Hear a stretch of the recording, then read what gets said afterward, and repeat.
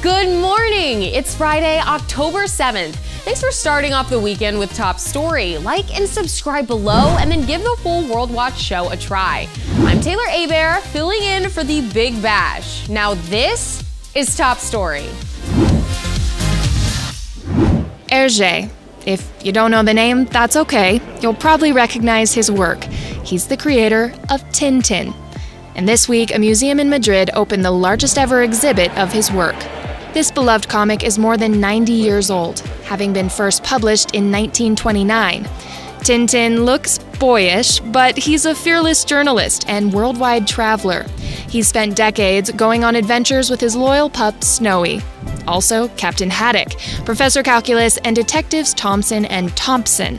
Hergé's style of clean, realistic, and expressive drawings brought them all to life. That hypnotic drawing, those uniform colors, that trace of the line, anyone, a child, even if he can't read, opens a Tintin book and he is fascinated. At first glance, it seems like any other cartoon. But Tintin has lasted decades because of its strong storytelling, filled with characters that deal with real moral challenges. The Tintin series often drew on themes of politics, history, culture, and technology. He was very influenced by what was going on in the world. So Tibet was created and Lotus Bleu was created because there were events in those countries, and the Japanese were invading China, and the Chinese were invading Tibet, like the Russians are invading Ukraine now.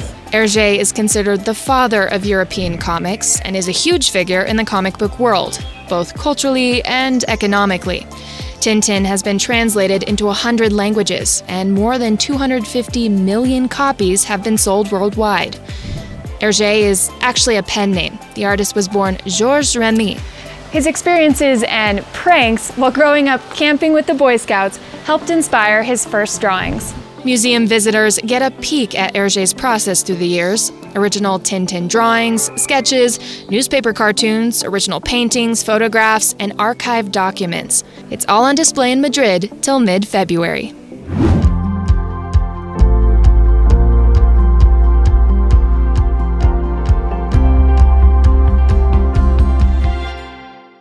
Go to worldwatch.news/free video to watch the full show. You can try it free for a week. Well, thanks for watching, everyone. I'm Taylor Hebert, and remember, whatever the news, the purpose of the Lord will stand.